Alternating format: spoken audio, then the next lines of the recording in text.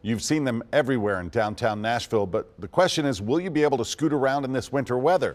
News Channel 5's Eric Hilt is live in Germantown. And Eric, I know you talked with city officials about their plans for the scooters. This is a story new at 10.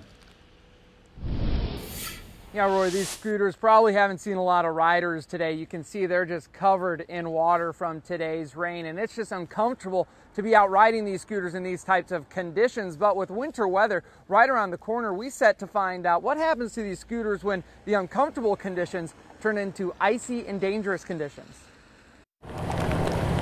On a cold and dreary November night,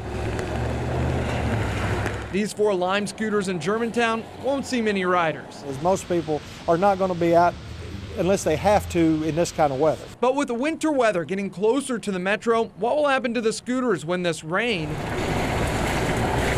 turns into snow and ice? In Nashville, we can have big weather swings just like we're having today. And Billy Fields, the director of the Metro Transportation Licensing Commission, says the city is still figuring out a plan for those swings. The Metro ordinance gives the commission the authority to develop it. We'd actually plan to do it in December. We were not expecting this kind of weather in November.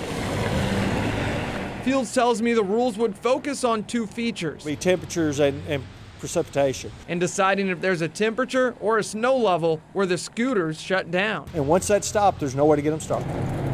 But this debate is just getting started. So I think there'll be some people say there should be no regulations, and others will say there should be extensive regulations.